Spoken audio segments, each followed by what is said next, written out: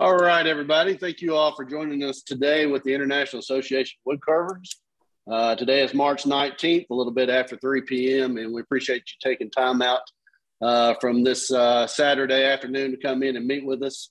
I know some of you are joining us from Dave Stetson's class. He's in the middle of his workshop on the bag lady and her gentleman friend, and thank you for joining us right after that class.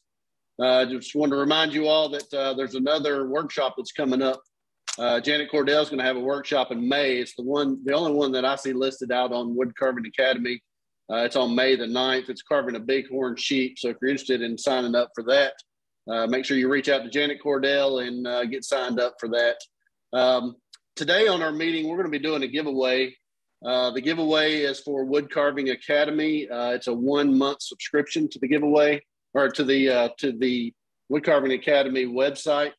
If you haven't had a chance to sign up for that, Tom's going to place the link to our link tree out in the chat.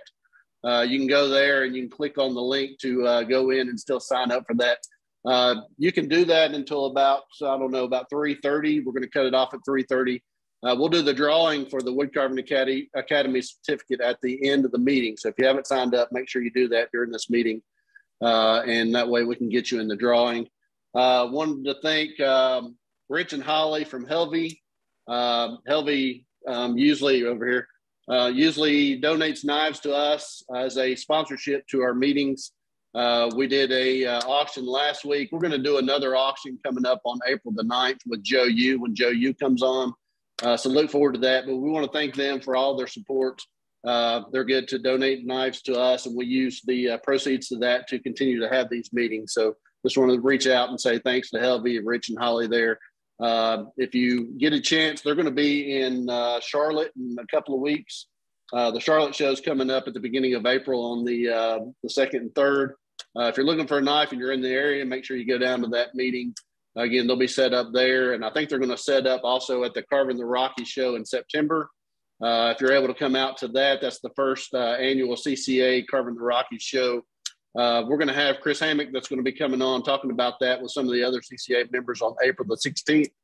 So make sure you tune in for that. And if you're able to get to that show, again, that's in September on the 24th and 25th. I'll go through some of the other presenters at the end of the meeting. Today, we want to get right into our presentation. Today, we have on Ray Meyer. He's going to come on from New York. He's going to be talking about how he carves spiral Santas. He was first introduced to this, and I'll let him tell a little bit more about it, from an article that was in Woodcarving Illustrated that Leonard Watts did. He's going to talk through that process and do a little bit of a demonstration on that. So Ray, I appreciate you taking time out to join us today. I'm going to go ahead and turn the meeting over to you. And again, we'll do the drawing for the giveaway for Woodcarving Academy at the end of the meeting. And I'll tell you about what's going to be coming up in the coming week. So Ray, I'll go ahead and turn this over to you at this point. Okay, good.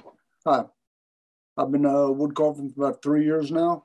Got into it because of a injury I had to my leg. I had to do some physical therapy. I always wanted to wood carve and tried a couple times and just didn't have the right knife or right instruction, and sitting there watching a Doug Linker video on YouTube, and we put a couple lines on a block of wood and turned it into a ornament. The most fantastically simple carving ever. I also watched his Simple Santa, where he, I think that was done by Bob Kay. I'm not going to try to butcher his name. So my first attempt was this here. Gotta hold that up. And you can see that's pretty ugly. I started watching Sharon Mahart and Gene Messer. Carved up a couple little guys. And then I did trees, the Happy Little Christmas tree. I did a 6-inch Santa at its flat back, similar to the spiral Santa. And I'd done about 30 of them one day because I was laid off with the pandemic. And I said, I had a little scrap of wood there, and I said, I wonder how small I can go. So I punched him out and posted a picture on Facebook, and next thing I know, I sold 6 or so pairs of earrings that size.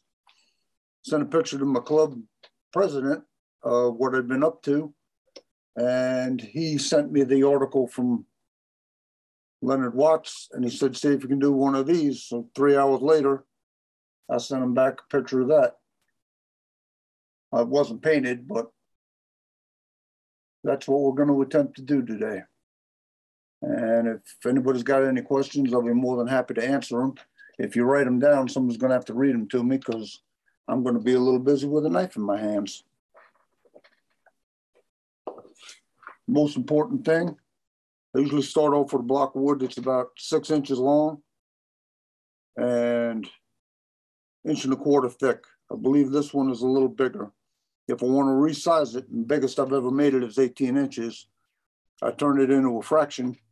So if I want a length of 18 inches, I compare 18:6 and the width of the block, which is about 1.25 inches, to the width of the piece I want, and I have to start off with a 3.5 inch wide piece. But this one's about 1.5 inches, I believe, and around 6 inches long. I strike center lines top and bottom, all the way down. And that right triangle right there is one of the most important things you can put on there. Because if you forget to do that, and you go through all of the work, and you get all the way down to here, and you look up and you don't have a nose, it's very disheartening. I've been there, done that. Not fun. The other thing I did not put on this layout is where the hat brim is going to go. You could measure it. I usually just look at what looks good.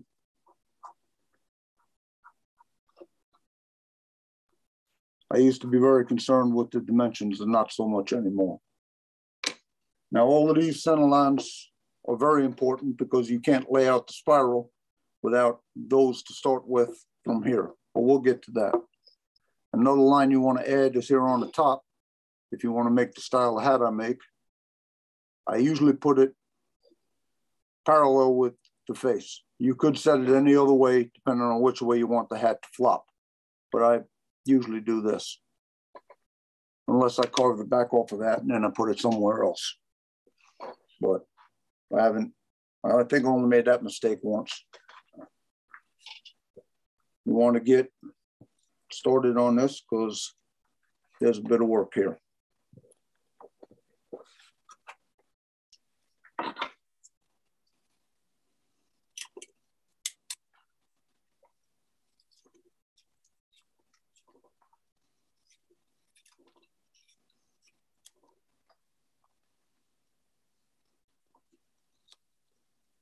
Notice I forgot to put in that most important cut first.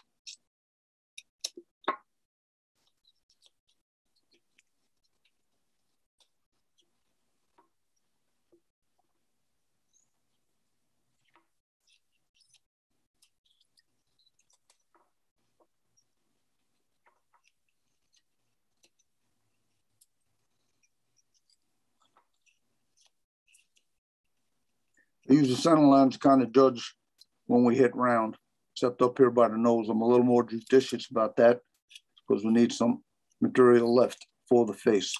I don't get too carried away with the face until after I cut the spiral because that you're dealing with a very small piece of wood, very easy to snap off, and you wouldn't want to waste a lot of time making a face if you don't have a spiral to go with it. It'd look mighty funny without the spiral.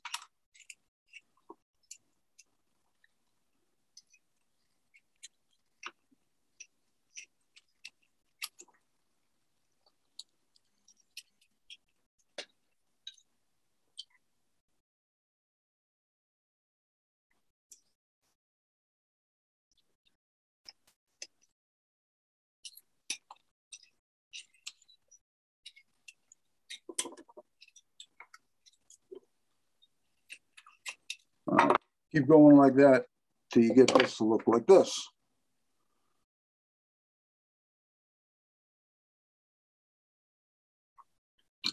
Get the deck off. That was bad. Then you want to transfer these lines around, because we do not want to cut off the bottom of his face.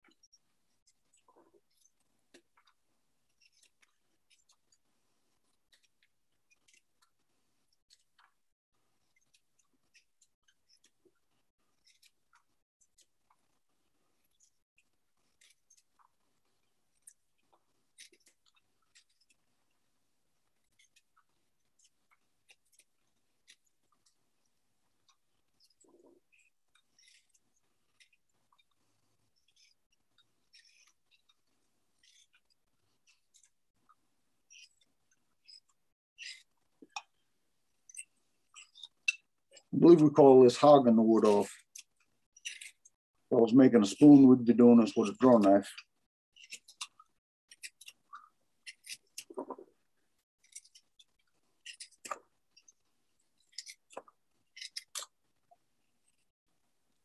Work on that till we get it down to about this point.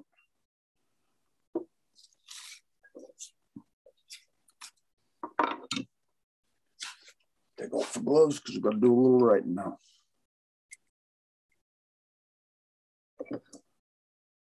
I'm going to measure this up. And we want a number easy to divide, so we'll pick 3. Carry this line around. That's where your spiral is going to end.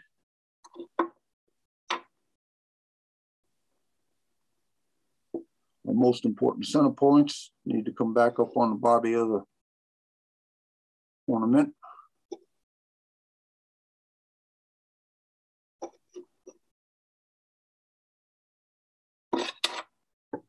Okay. And then we just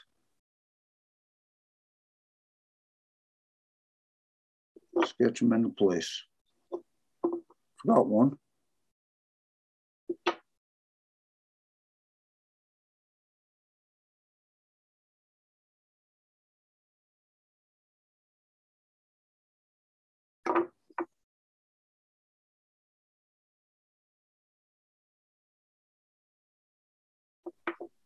So are you dividing that into quarters, Ray? What are you doing there? Yes, we are. On those original center points that we laid out in the beginning. Then we then take that line and divide that into quarters. At 1.5, at 3/4, and 3/4. 1.5, 3/4, 3/4. Just in case anybody's not familiar with working a 6-inch ruler backwards.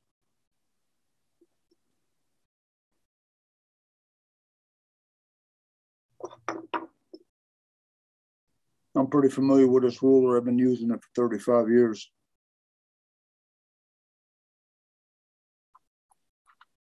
Now that we have that laid out, the start of the spiral goes from here to that first quarter. Here to the next one down. Here to the next one down. And from here to the next one down. And back up. Step over one set of lines.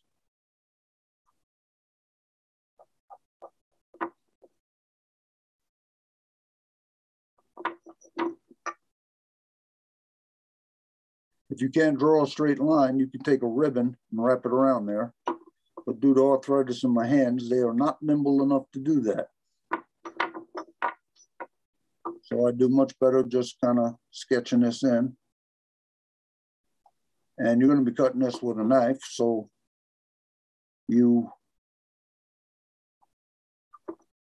don't have to worry about having a pin straight line. We are imitating an icicle after all. And if any of your lines look crooked when you're cutting them, just straighten them out with your knife.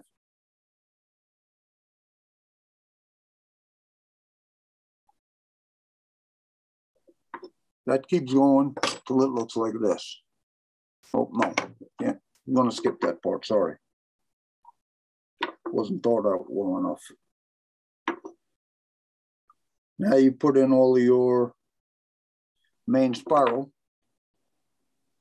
Halfway between that point and that point, which is just about there, and it doesn't have to be exact. You split these lines. You could put layout lines on there if you wanted, but this is going to get pretty confusing. That looks a little thin, so I want to bring that down. And land somewhere in there. Instead of spinning this around again, we'll just start up here. Anybody have any questions about this so far?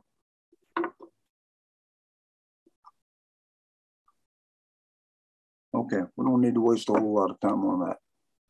That will end up looking like that. I have found that it occasionally helps to put a mark where you're going to remove material, because it's bad to carve this out and then step over to this one and start carving it and lose your icicle. So put on the protection again. Turn the table off because that's just rocking around.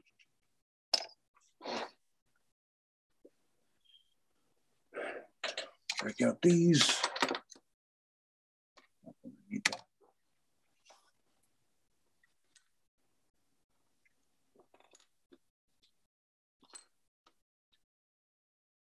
And the dockyard tools, very handy for these. I don't own any veiners. They might work. I've never tried them. I've only been at it 3 years, and we haven't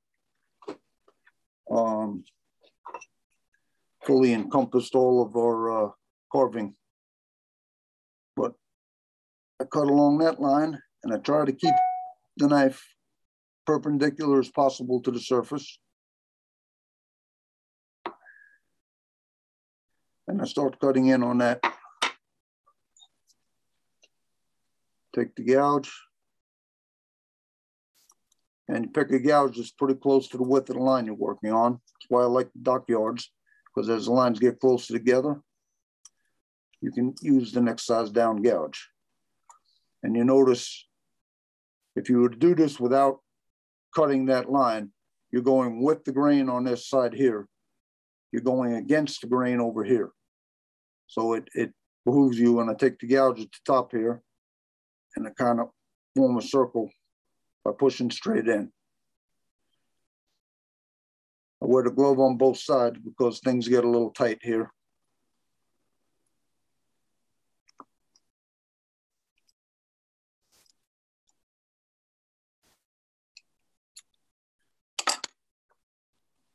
I timed myself when I did these, and this section of doing this alone took almost 100 minutes. So we made a few examples, and we won't bore you with going through this whole process to get all the way down to the, but I find that the key to this whole thing is remembering to put that nose in and laying this out. Because when I attempted to do it the way the Woodcarving Illustrated instructions said to do it, it made no sense to me. So I thought a couple minutes and figured out how I could wrap it around that tapered shaft. And this was my solution.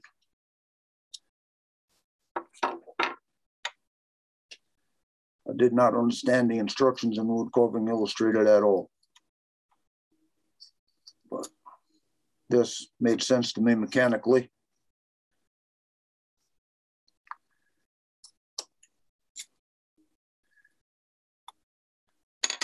Don't let anybody ever let you say that the dockyard tool is not tough, because I'm leaning on that little thing pretty good.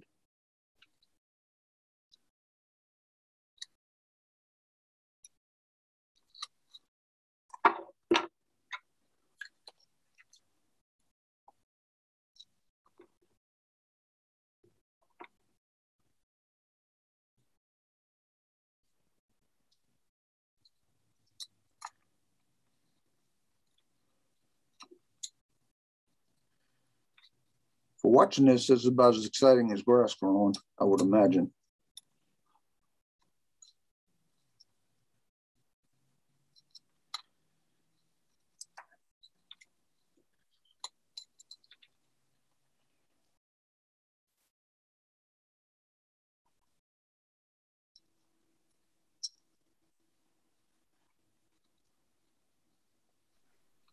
So, Ray, it seems like you do a lot of Santas. Is there a reason why you kind of stick with Santa Claus, or is it just something you like to carve? It's the first thing I tried, and I learned my faces bit by bit, meaning I started off with a very simple face inspired by Doug and Sharon My Art and Gene Messer, and I added details to it, and it seems to have helped me that I've done repetition upon repetition. And my wife, when I post them on Facebook, people offer to buy them. I don't actively sell them anywhere. I give some of them away as gifts. I personally want to try I have the Jack Price book, miniature characters that go into the 35 millimeter film canister. I want to get into that. I also like, I'm going to butcher his name, Matt Catterstan's book on faces and heads. I started on that. I've taken a couple classes with one class with Dave Stetson. I have a lot of work to do on his Klaus. I've tried to apply some of the lessons he taught about drawing, because I don't seem to be able to visualize what I want to do until I start cutting it. I've made a gnome. I'm going to show you a quick picture of him that he was drawn off of a cartoon thing my wife found on Pinterest. And I drew him up, worked some details out of him, and he turned out okay. When I get, as time allows, I'm going to work on him some more. That, drawing it first and then actually working it into a model. But 19 of those gnomes have sold. So sometimes working on my technique gets in the way of people wanting to buy my carvings, which pay for my hobby. So I kind of am balancing where my time gets spent. And my wife enjoys giving away my carvings as gifts to her friends and coworkers, and which sometimes leads to more sales. So there are other things I want to carve besides Santa. And since they all look like my one older brother, he would kind of like me to find a different face to carve. Hence the books by Matt Catterston, and I have a book by Dave Stetson also. Can't off the top of my head remember the title. I should have been a little bit more prepared with that, but I kind of want to develop my own style. And I, try to work on that in between making pieces for people that want to buy them. Now, as you're doing this curve here, it's very hard to keep the knife perpendicular, and because of the grain, it pays you to turn around and cut the other way on that one side to follow the grain. You really don't want your knife blade to run away with you at this point, because you're talking about less than 3/8 of an inch of a not very tough hardwood. It keeps your fingers healthy.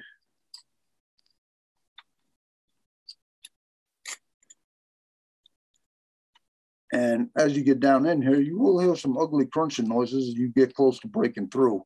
We're a ways away from that.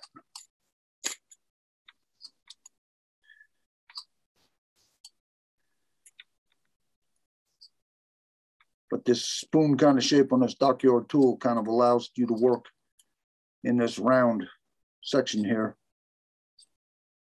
I just found them very handy. To be honest with you, I bought them more as a novelty than anything else, and I'm really quite surprised at how well they work and how often I use them. They're nice when I'm making little tiny faces for eye sockets and around the nose. None of the parts I can remember right now. I get more interested in the technique than I do the Latin names of my face parts. And my brother keeps telling me that's why I don't wear my glasses to bed at night, so I don't have to look at that mug when I get up in the morning. He hasn't unfriended me on Facebook, but as you can see, we did get through there in one spot.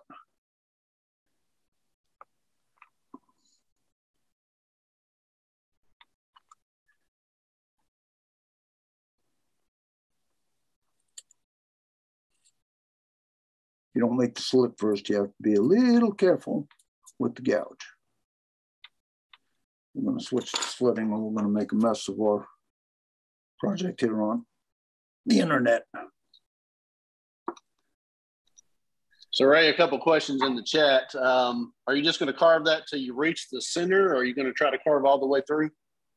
No, I go for the breakthrough. It makes it easier working down, but it also makes it dangerous because the gouge can go through into your hand. So it's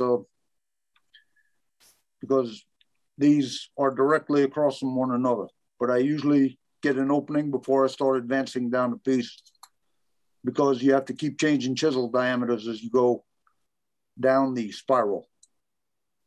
So this 5mm will work here for a while, and then soon I'll be to the 4, and I think all the way down to it's either a 2 or a 3. I don't remember off the top of my head. And then somebody asked how long it takes to carve one. Did you say 100 minutes? Oh, just the spiral alone takes 100 minutes. Okay. So what are you thinking, a couple of hours for a whole project?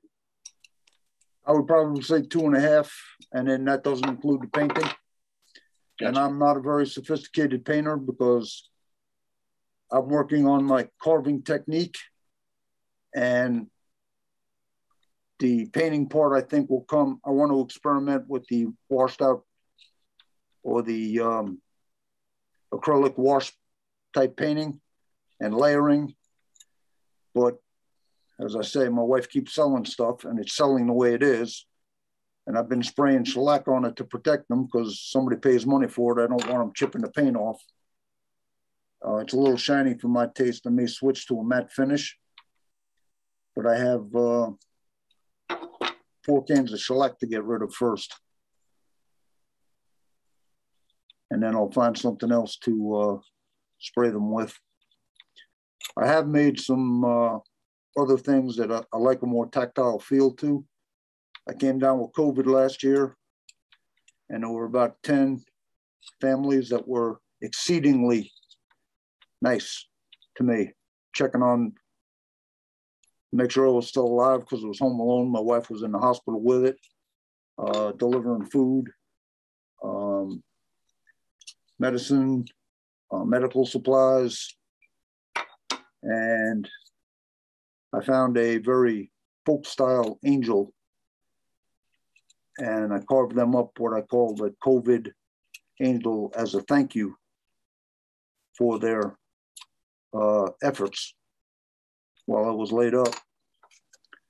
And a couple of friends of mine came down with breast cancer, and I switched that to a COVID angel. I made them little pins that they could pin on their shirt, or I made them smaller so that they could put them in their pocket to rub on, or like a comfort bird, but a comfort angel. And they become very popular. My wife's boss is suffering, her daughter's suffering with some medical conditions. So I made her and her daughter one. They were very appreciative of it. So, and that was oil, linseed oil. Let that dry, and I did Howard's feed and wax, but they had no facets on them. I sanded them smooth to 400 grit because I wanted it something that had a very tactile feel to it and gave comfort.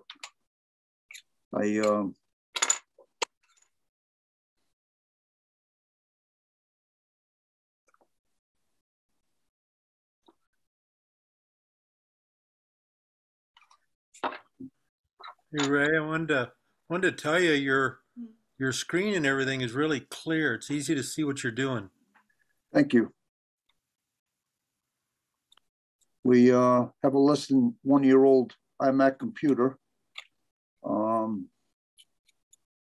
have a tripod from a laser level, and that's just my cell phone. It's nothing fancy. I'm not a technology expert in any stretch of the imagination, as Dave and Thom can attest to on the setup for this show.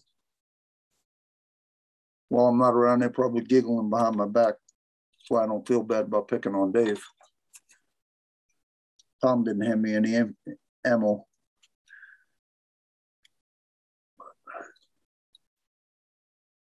I also carve in the front seat of my car with a steering wheel in a way, so that's how I know how to keep my hands in one place. And this coffee table has been, TV tray has been with me through 3 surgeries that I recovered from on the couch in the last 3 years. So I'm kind of used to staying over the top of it or a cookie sheet.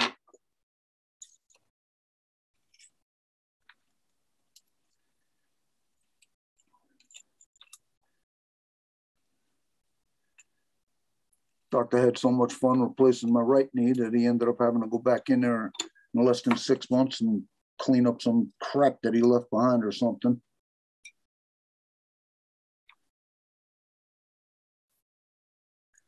So he's no longer my doctor.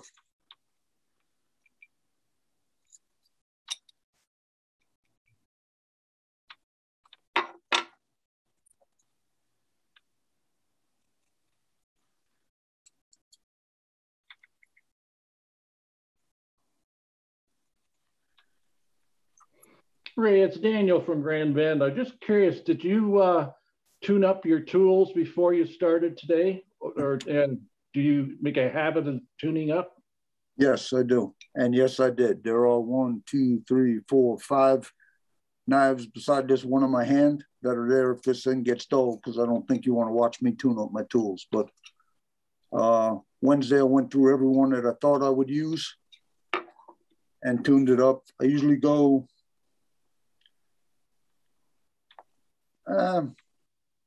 this is cutting pretty good. I don't feel any dragging. Definitely, if I feel a drag, I tune up the tools. I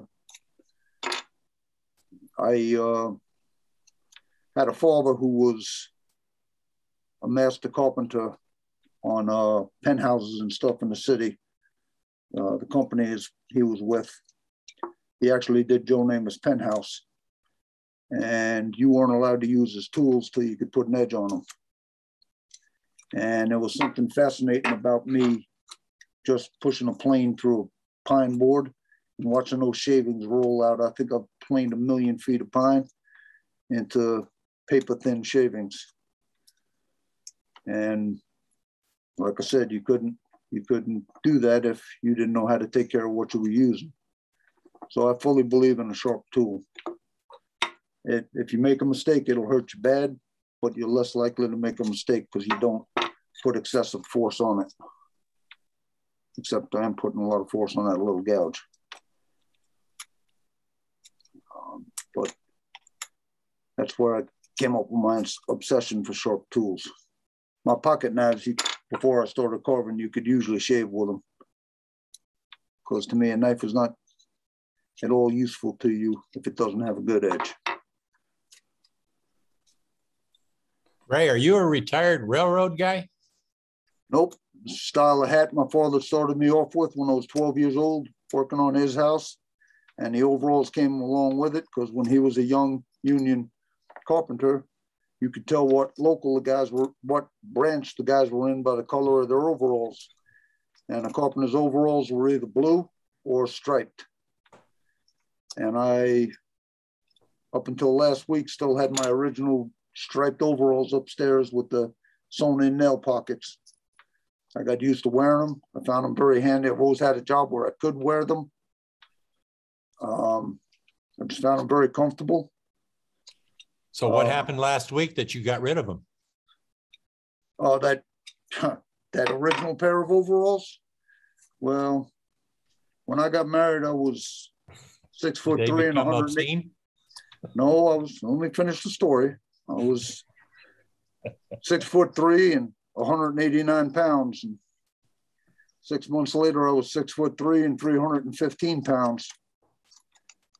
And I've turned myself back to 250 or 260, but when you were less than 200 pounds, those overalls didn't fit no more. And thread rotted out in them. And I needed the closet space because I just bought me 6 brand new pair. So out they went.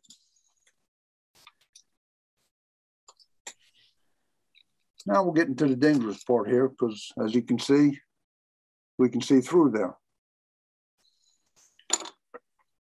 So we need to lighten up a little bit and rough this down.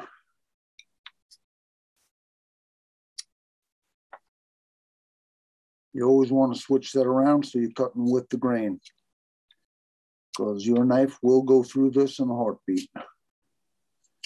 It's also very disheartening when you're picking your piece, try to pick wood without a check. I gave a demonstration from our wood carving club and we weren't careful on the selection of pieces.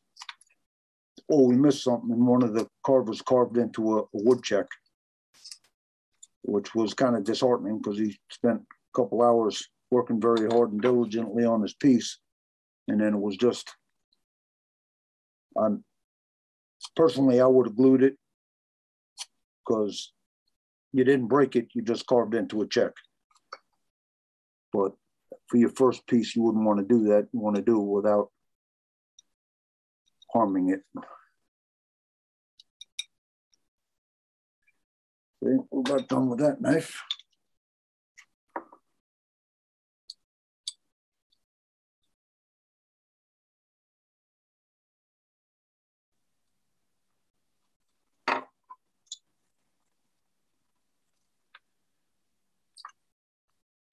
And when we're carving this normally, I don't usually have 6 knives lined up. I'd sharpen that one. So, you know, this one may be done in under 90 minutes because like I said, there's 6 knives waiting ready to go.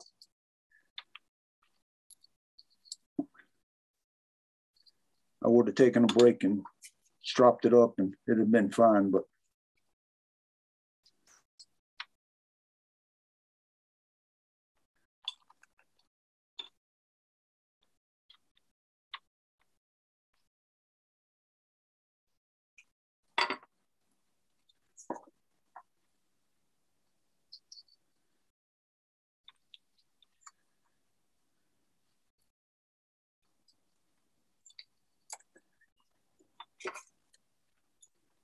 patience is a virtue when you're doing this, by the way. My brother says only doctors have patience, but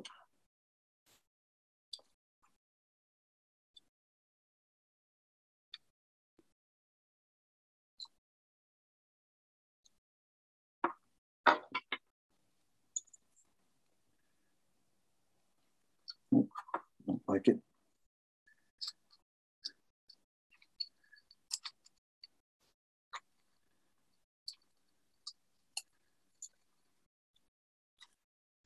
You done? Tool got a little bit too wide for the area we're working in. I am amazed at how long these dockyard gouges hold their edges. I would imagine I'm using them a little bit past their design specifications, but they don't let me down. Do you find them difficult to sharpen? No, I got actually the strop that my club sells. I think it was from the glove guy. I'm not really absolutely positive about that, but no, I'm sorry. There's a kit where you can sharpen them. It may be from the glove guy. I'm not positive.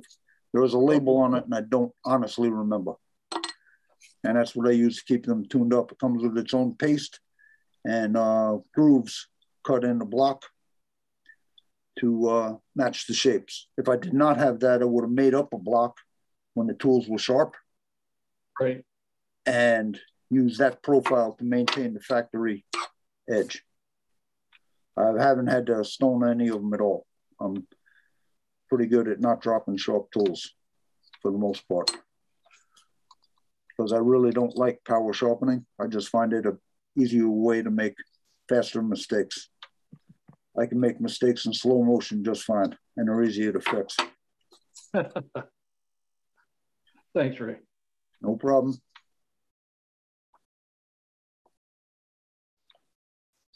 Tom, I believe you asked about my hat.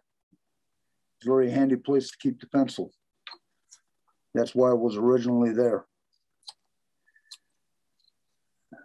Why Pop picked this shape, I have no idea. He was not one to be argued with, though.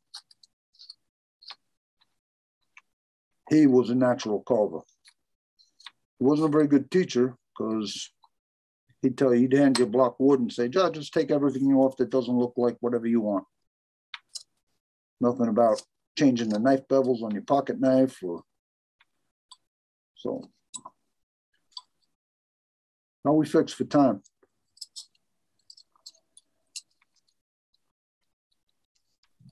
We're sitting about 45 minutes in. So you got a bit. You're good, brother. All right. Well, I don't want to waste the whole time on eating out the spiral, because we definitely have another step up. I think everybody's got the general idea of what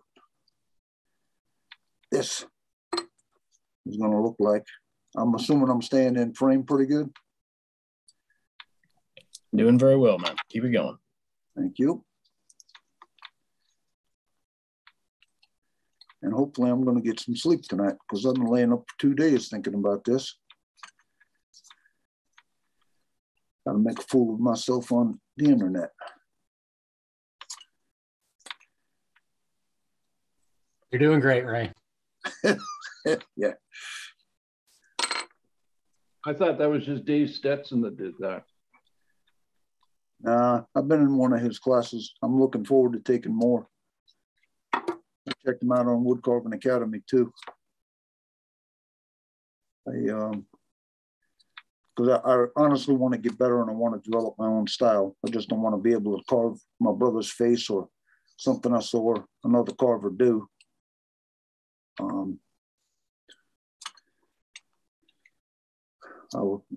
I'm not really an original thinker. I'm much better at seeing something and figuring out a way to make it, which is pretty much how this ornament arrived.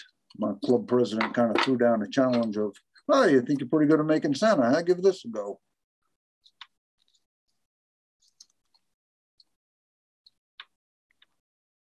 And, it turned out fairly well, I think.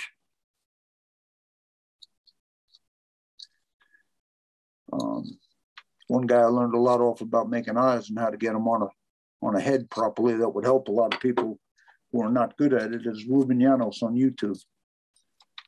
He has a 5 or 6 part video series, and he's basically a stone carver and wood sculptor, and talk about making a realistic looking eye.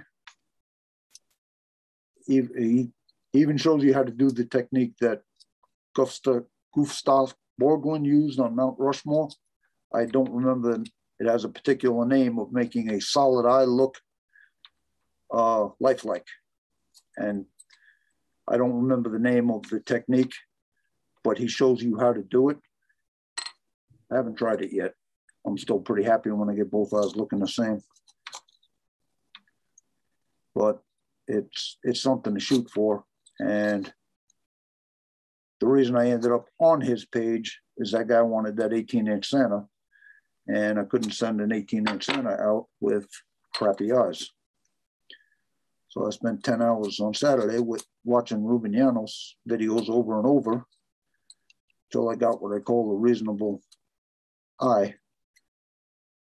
And then I cheated and made a oak tag template with both eyes the same size on either side of the separation of the face.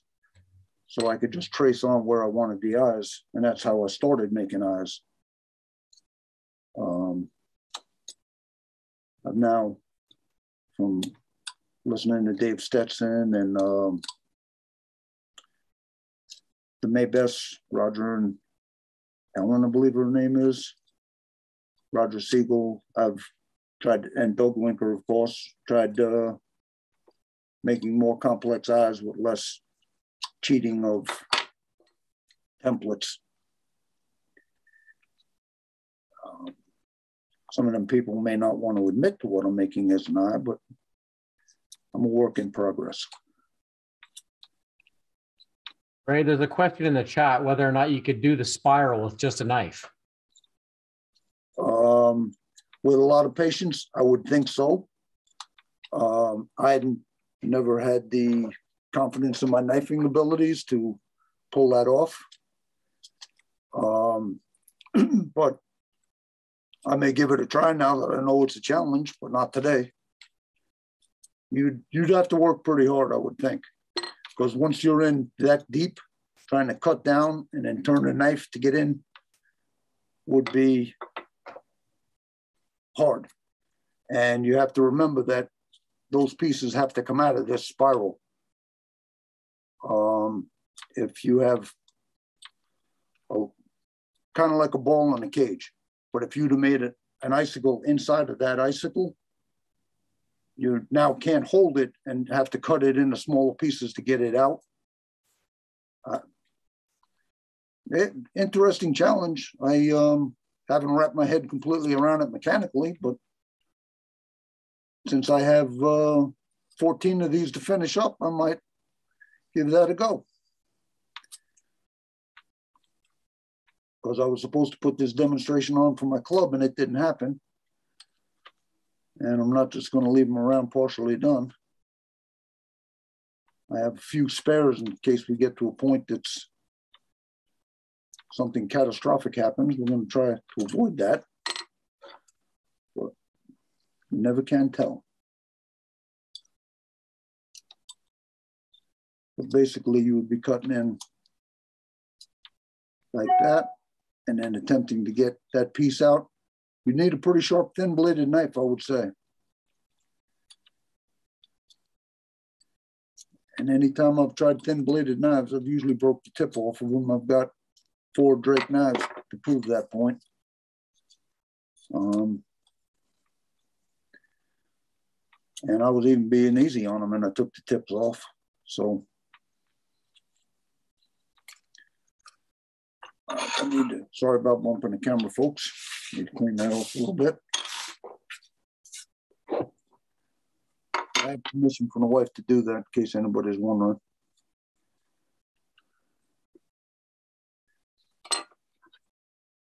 She's being unusually quiet in the living room.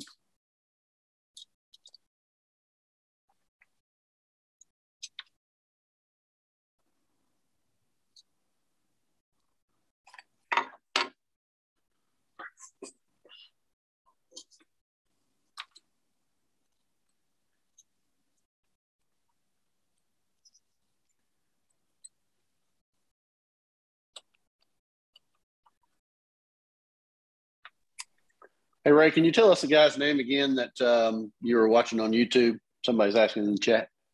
Ruben Llanos, and it's a Spanish spelling, so the Y sound in the beginning is a double L.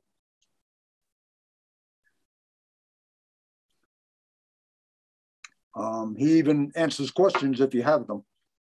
I wanted to send him a picture of my eyes. I couldn't figure out how to do that on YouTube. So, but he, very, very personable gentleman. He's Spanish, and I believe he's in Spain. I'm not absolutely positive about that.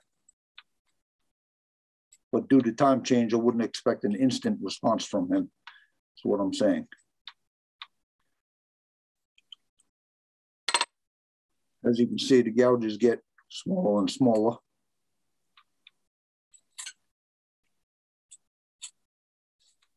Little ones slide through there a whole lot easier.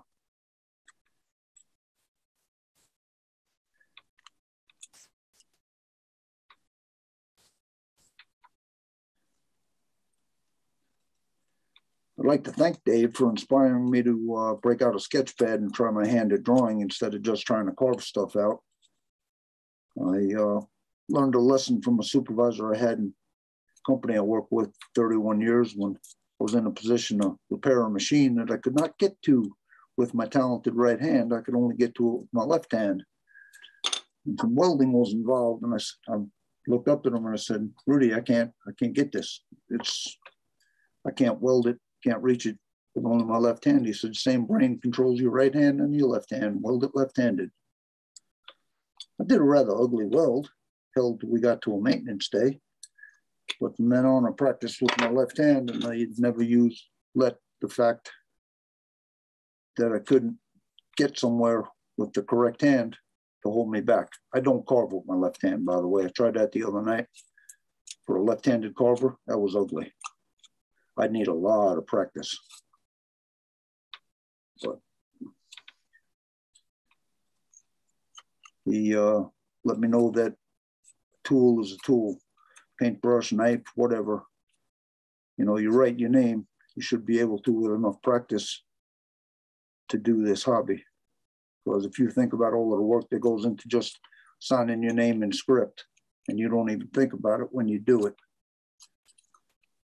the only difference is a pen doesn't cut you when it slips. You have to make the decision to give it a try, which I didn't for many, many years. First time I attempted this, I was 12. I'm in my 60s now, and I only tried it seriously 3 years ago.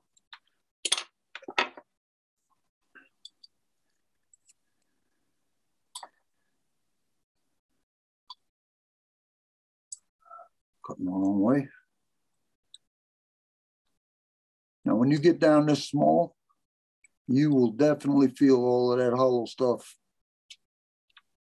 moving in your hand that's holding. Try to support that as best you can, but not squeeze it too much, because it's definitely delicate.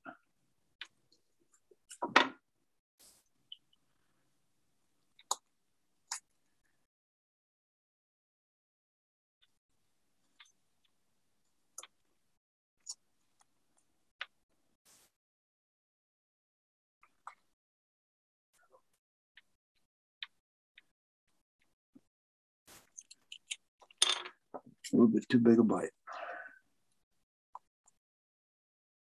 You get down here and you don't push it. You basically take what the carving gives you. And please don't try to carve it what I'm considering a breakneck pace right now.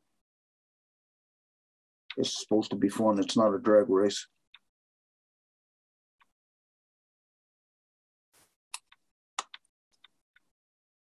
I don't normally carve this fast.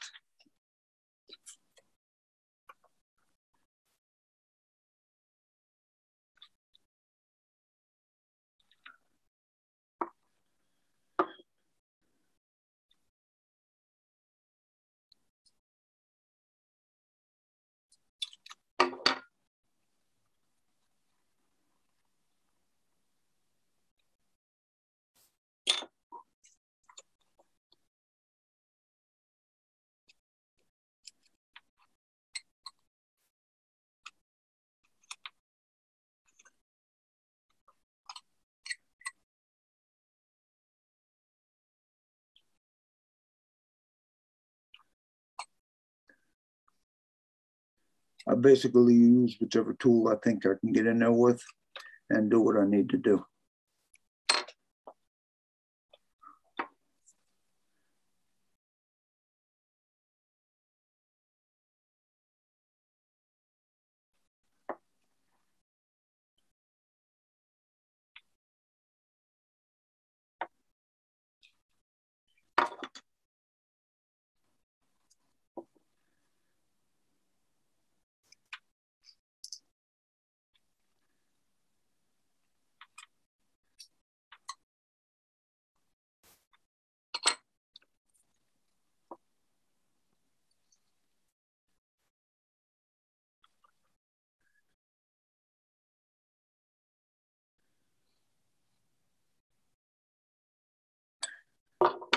I've probably made about 25 of these, I think.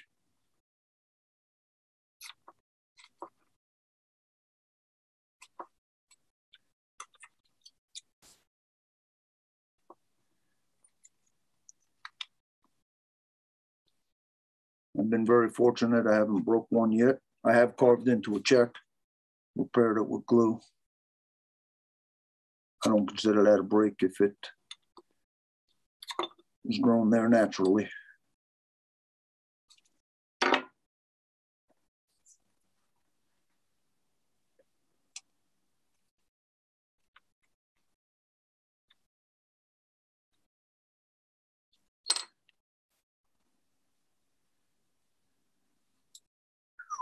That was bad. Santa almost got even with me for bragging.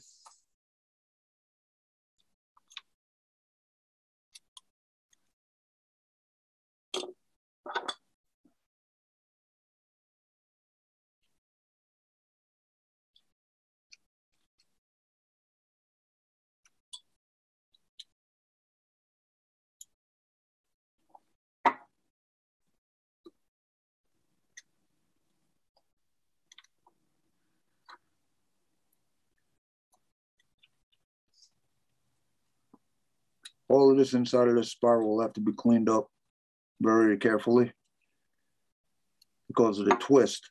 It's very hard to think you're working on one section, but the tip of your knife is over on the other side doing something, let's say, totally unexpected.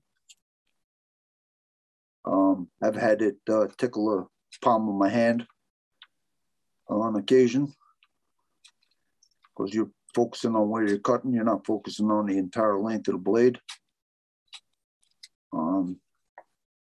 It's just all kinds of safety things to kind of pay attention to. Very important that you actually flip this thing over when you're cutting on this side of the piece because your grain is running up to it and you want to shear through it. You don't want to pull it apart, especially when it's this small. And if you get a little, you see I'm getting a little carried away here, you can very easily slice through your project. May have to slow down a little bit here.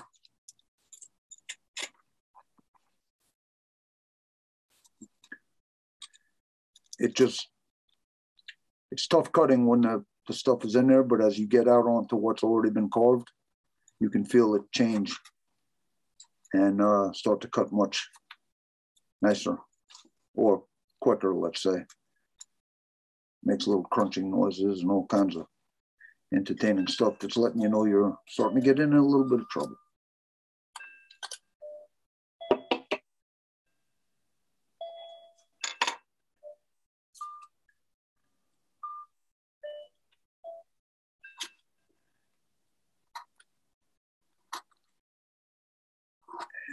I've never gotten this far into a spiral in this little time ever.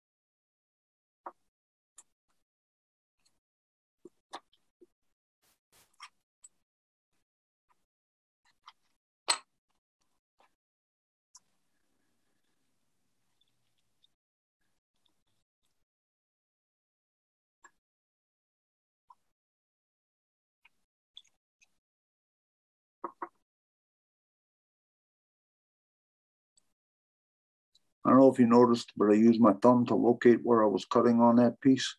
So I didn't switch rings or spirals. So you end up working in the same area that you cut on one side. Just little things you have to pay attention to.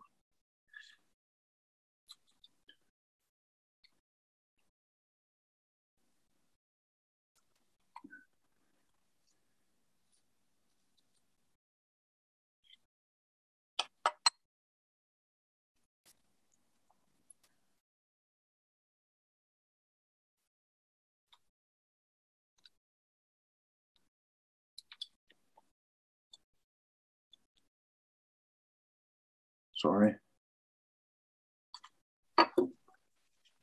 Hey, Ray, have you tried to carve them in anything other than basswood? I just wondered if the grain in other woods would be even harder to carve than it would be just in the regular basswood block.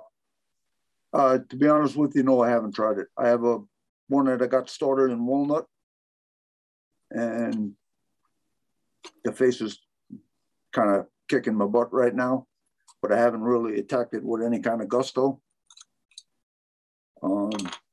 Yeah, I do find it a little tougher to carve in its black walnut. I would think that butternut wouldn't be too bad. I haven't done a lot of carving in it, but I was vitally impressed at how nicely that did carve. But I don't know how well the open grain is going to, you'd have to really pay attention, excuse me, to cutting cross grain in that. I would think. I would not give it a try on rock maple, I can tell you that right now.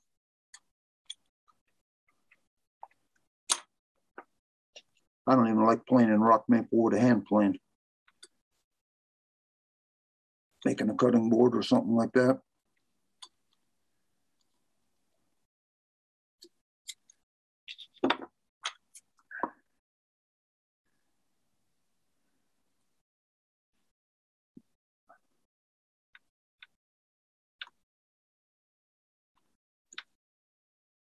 Whenever I'm carving a round stop cut like that, I like to use what carvers like Mary May, who use mallets. When they do a carving, they have a sweep to every gouge that usually does their curves. It makes for a lot smoother transition. The actual first thing I tried to carve was a rosette in my daughter's baby cradle. I made that out of walnut. I'm sure Blake would like that. Successfully got the rosette in there, but it was all done with the sweep of the tool. And the size of the rosette was determined by the size of the chisels. My father taught me how to do that.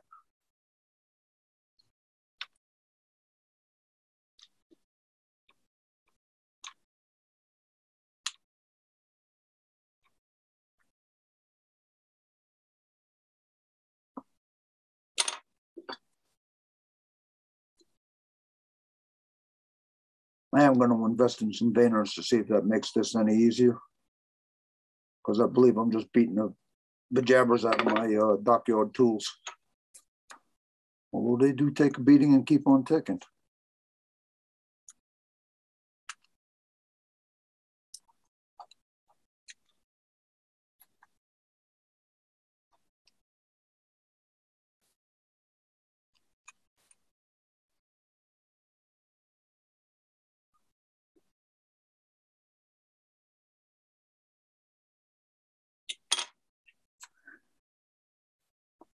Always pays attention to have the knife blade facing in the correct direction.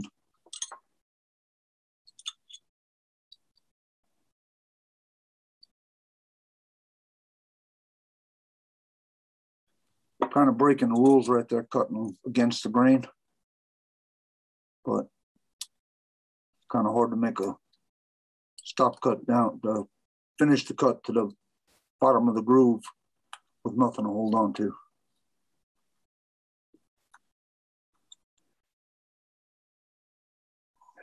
Didn't want any of you thinking I was a hypocrite.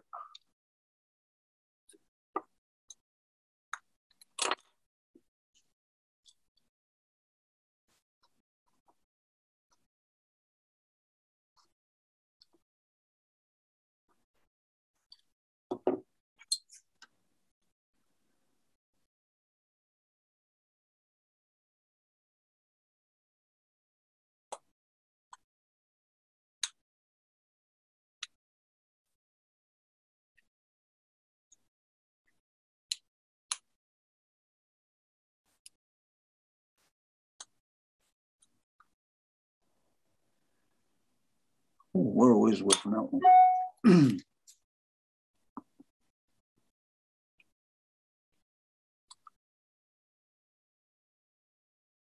I would not suggest leaving that much wood to take off, the rest of that being hollow. That was not a clever move on my part. I got greedy. Say, Ray, do you ever start at the bottom and work your way up on the spiral? No, haven't tried that yet. I'm kind of like a railway. I get on a set of tracks, and it's a little hard to derail me. Sometimes it's a blessing. A lot of times it's a curse. I tell all my coworkers about that shortcoming of mine and ask them to use dynamite, because sometimes it pays to listen to someone else and come up with a lot better idea. And that'll be something I might try, because like I said, I got 16 or so of these to finish.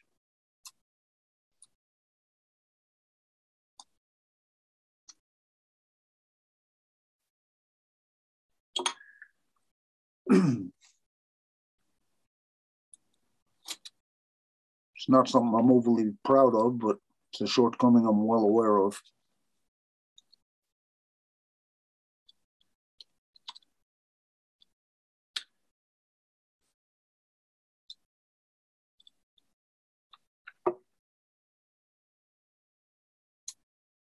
Ooh, that was a crack. Hopefully it was a good crack.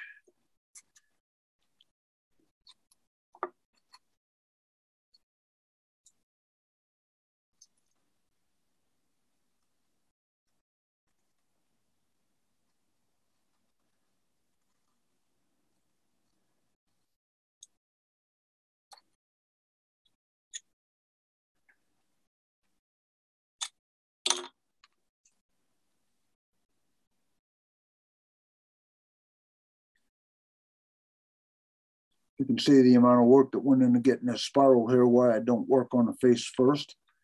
I do have a friend of mine at my carving club who does carve the face first, but he's been carving probably almost as long as I've been alive. And I would say he's a much better carver than I am.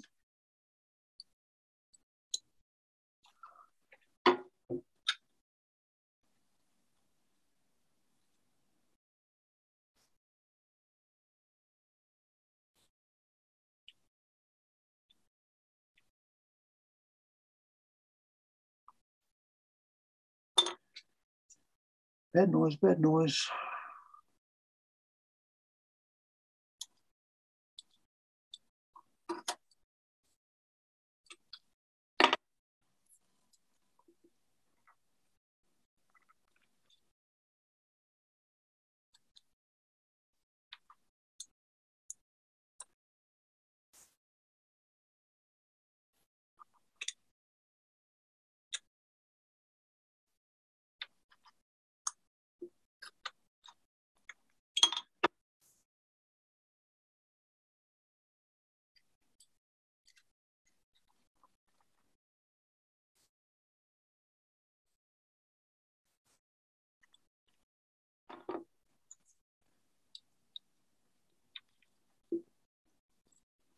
See how that gouge gets a little tight down here. There's a little bit more wood in there to remove than that little, I think that's a, I wonder it's tight, that's a 5. I got a 4, it's a little less room. But the other smaller gouges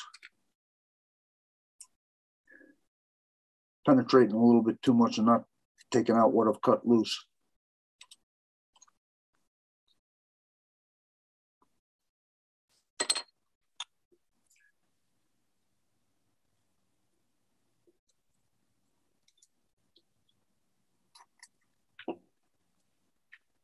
Sorry about hitting the camera. Hope nobody had vertigo.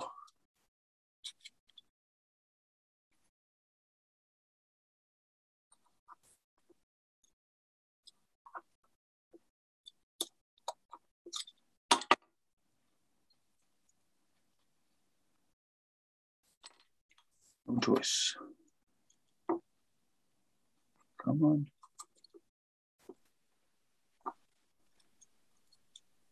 Occasionally talk to my work. It hasn't answered me back yet. Hey, Ray, I don't want to rush you. We're coming up on about 15 after 4. Do you want to just talk through how you usually finish those up and what your process is from here? Well, that is what it looks like when he's basically done, except for a little more cleanup here on the bottom. Then I install the face, get that all done, carve in my mustache, which would go. I always use a downturn mustache because it's the only one I know. It's another thing I have to work on. I don't give him much of a mouth on this because I think the impressive part is here. Got to put the eyes in about there. Round off the hat, of course, and I put a ball on the back of them, similar to that. And then V-groove in the beard. I paint on the eyes because I'm not good enough with eyes to make an eye that small yet. Hopefully one day I will. That mustache is crooked as hell. And like I said, I use the acrylic paints, full strength, and then an antiquing medium. But I do want to learn how to do the layering of the paint. I'm taking lessons on it. So that part of the carving I'm the worst at. Those are hot. And I have a little Dremel set up to drill a hole for the screw eyes. And that is about it. Anybody have any questions?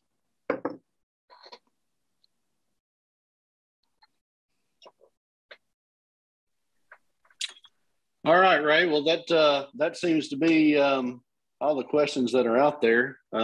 Thanks for taking time out to show us that. Very tedious work there. Yeah, I'm glad you didn't cut yourself because I think everybody was sitting by watching to make sure you didn't. At this point, I think we're going to go ahead and do the drawing for the giveaway for the Woodcarving Academy certificate for the 1-month subscription.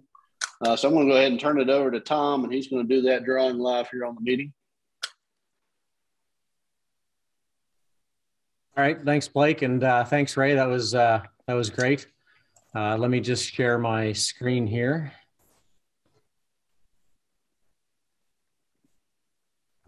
All right, can you guys see that?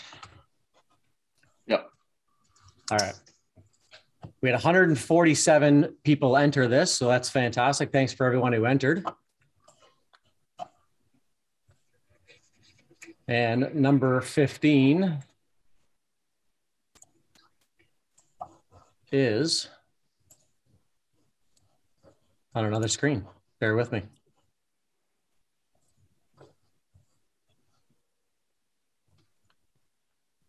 Sorry, Blake, you're gonna have to, I'm gonna have to figure that one out. Just give me a second. I've lost that screen. Well, I'll tell everybody about Woodcarving Academy. Make sure you go out and check out Woodcarving Academy. Recent workshops that's been held or are being put out there on a regular basis. So if you missed a class that you wanted to participate in, you weren't able to do it live, some of those videos are going out there now. I know Ron's working hard to try to get that updated and get all the information out there. There's also past classes that you can go out and check out. So make sure you go to woodcarvingacademy.com. You can do subscriptions there. It's 1 month, 3 months, or a year. The year is the most value filled because it's less than if you calculate a 1 month subscription, multiply it by 12. And you get a lot of content there. I go out on a regular basis and check out past classes and other videos that are available. So make sure you go out and check that out. Again, I know Dave Stetson has classes on there, Kevin Applegate, Dwayne Gosnell. There's a lot of recent classes. I know Ryan Olson's out there. So some good material. Bob Hershey's on the meeting today. His are out there as well. So make sure you go out and check that out. Try to sign up if you get a chance and take advantage of these classes. It's a whole lot better than having to travel and get a hotel room and stay somewhere, out of town for 4 or 5 days to take a class. So check it out. Thom, you ready now? Yeah, Blake, our winner is Jonathan Schulman, and I will be in touch via email, Jonathan. Okay, we'll get a certificate out to him, and we'll be doing another one of these drawings. Ron's been generous to donate 2 of these, so we'll be doing another one in coming weeks. We'll do the same sign up, and hopefully that works out for everybody going out and signing up online. I just want to remind you all about the presentations that we have coming up in the coming weeks. One of the recent people that we signed up Cam Merkel from Razor Tip. That's the wood burning business. He's going to be coming on next week and be doing a demonstration on wood burning. And I know some people have an interest in that. I've seen their machines. I actually have one, and they come to the Charlotte show and set up on occasion, or they have somebody there. And those burning machines are really great. So come on next week and see Cam Merkel come on and do a live demonstration. On April the 2nd, Steve Tomaszek's coming on. He does miniatures, so that'll be something different and interesting that we haven't had before. Joe Yu is going to come on April the 9th. If you don't know Joe, he's a CCA member. He's going to come on and talk about doing clay models to try to get motion in your carvings and how you transfer the clay over to a pattern and be able to set those carvings up. So make sure you join us on April the 9th to see Joe Yu. Again, Chris Hammock's coming on to talk about the Carving the Rockies that's coming up in September. So he'll be on April the 16th. Brad Andrews is coming on April the 23rd. Cecilia Schiller, who is the Crank Lady. Again, if you haven't seen her work, go out on Instagram, check it out. It's some amazing stuff. She'll be coming on April the 30th. Ken Kuhar, who's on with us today, and hopefully I didn't slaughter his last name. He signed up with us recently. He's coming on May the 7th. And then Dana from the Carving Junkie, she's on with us today. She's coming on May the 14th. So we have quite the lineup coming up, at least through the middle of May. We'll be signing up other people. Make sure you join us for any of those that you might be available to come on. Again, we come on every Saturday, 3 p.m. Eastern Standard Time to share with other carvers. Hopefully you're taking advantage of these. If you're missing any of the meetings, you can go back and watch all those on YouTube. So make sure you go out and like and subscribe on our YouTube page. We also have some quick cuts. So if you're not able to watch the whole meeting, you can go out and watch some of the quick cuts that we have on YouTube. That gives you some good tips and information about carving on there. So check that out. I want to thank you all again for coming on today. Again, this is the International Association of Woodcarvers, where woodcarvers are helping woodcarvers. And we'll see you all next Saturday with Razor Tip at 3 p.m. Eastern Standard Time. Ray, thanks again for coming on, and we'll see you all soon. Great.